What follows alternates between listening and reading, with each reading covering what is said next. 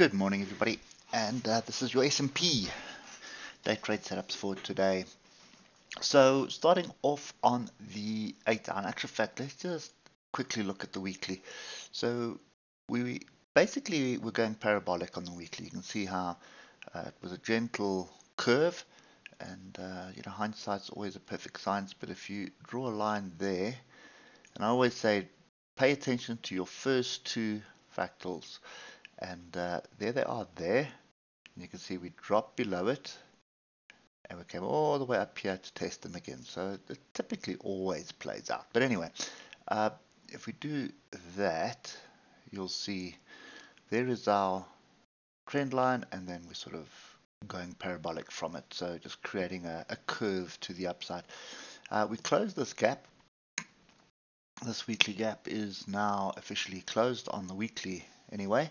I think it's closed on most time frames. There is another one up here, and there's another there's two in actual fact further up. Now, I've been expecting a pullback, and we need some kind of a pullback onto structure. So let us just get that structure in before we start looking. So there's our weekly swing high. That's one of them.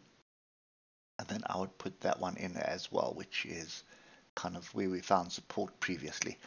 So that's the channel we should be looking at. Look at the oscillators at the moment on the weekly, extremely overbought. So I wouldn't be jumping in long on the long-term view. But nevertheless, if you start drilling down through the shorter time frames, you start seeing a different picture. And the first one is look at the oscillators. They've separated. One of them is below the 20, and the other stochastic is on the way down. And you can see a bit of a wedge forming here. We still have to get down to structure. So this is, I just want to swing left on the 8 hour just to fine tune it, and then we can lock it in. Right, there it is. Okay, so we haven't quite tested this. So this to me is still something we need to be paying attention to, and I'm just going to put that level in there.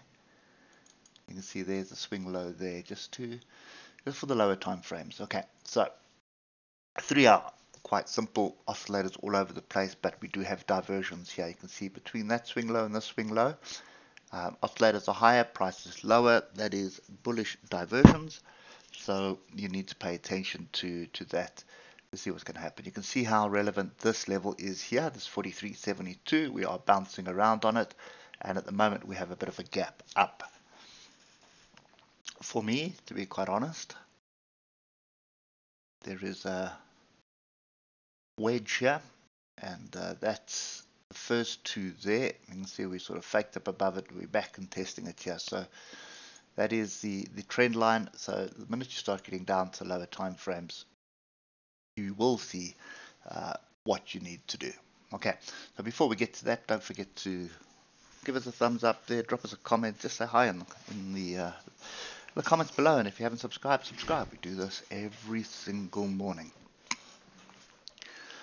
Now, looking at the 8 hour, you can see we do have the crossover, which happened on Friday. A bit messy though, because every time we came down, the buyers came in, and then they pushed it down, and then the buyers came in. So really messy.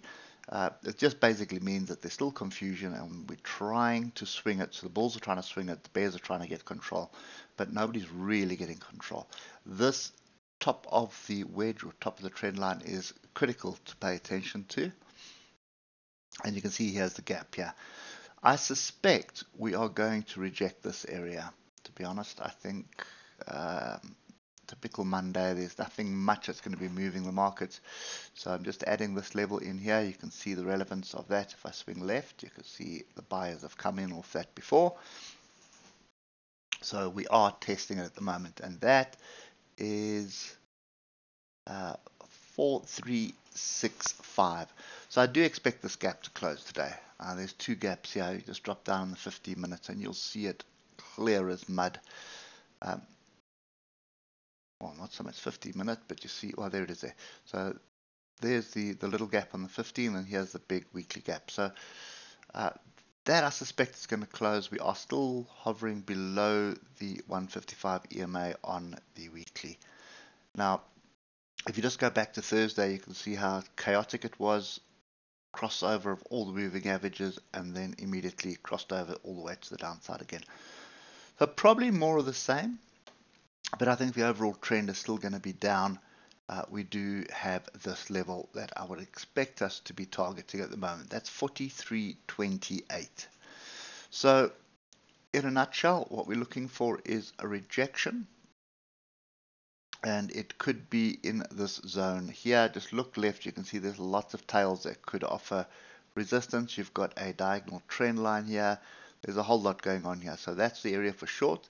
If you get above 43.72 and you come back and test that area, then it's no longer short, then you're looking for longs to the upside. But I suspect first we close this gap. So that's kind of what I'm looking for, some kind of a rejection in the zone at market open for a move down to close these gaps. So let's just put that level in.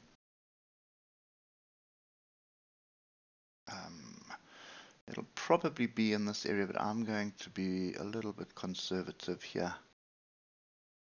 Even more conservative. So I'm just going to take this close and open of these bars here. And you can see there's a couple of bars that are played in that area, plus the gaps right there. So 43.50, no wonder. So 43.52, I think, would be my target. So just move it slightly up. That's 43.51.5. That's enough.